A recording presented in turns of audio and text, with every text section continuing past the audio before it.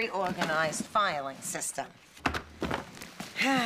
95, 94, 93. Oh, look at this. There's an old Rolo in here. Look, it's all white. It's still good. These receipts are a disaster. I mean, how can this be possible? You have 18 certified public accountants on your father's side alone. Well, we have 17 urologists, but Daddy still has 3 of something that he's only supposed to have 2 of.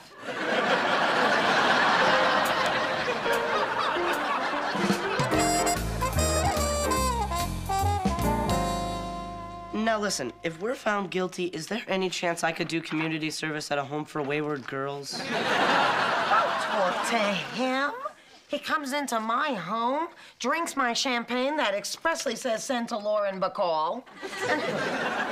Oh, well, what are you looking at, mister? You think that's supposed to scare me? I'm going to the big house. I was just doing my job. Shame on you for using your sex appeal to get out of paying your back taxes. I most certainly did not. And shame on you for acting like it was working.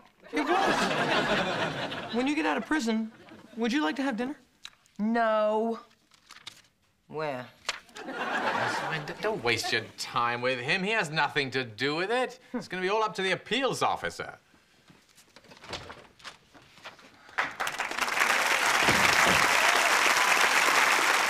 I would like to start off by saying that I have never seen such a total disregard for the tax laws.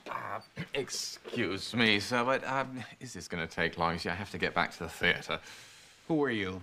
Maxwell Sheffield. I'm, The Broadway producer. A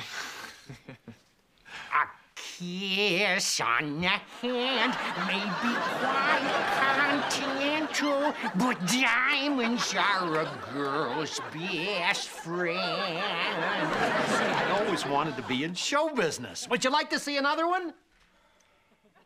Oh, did I mention that I'm the appeals officer? If you insist. George Burns. Oh, great. You know, I got into heaven, And, I saw God, and he wasn't feeling well. He sneezed. I didn't know what to say.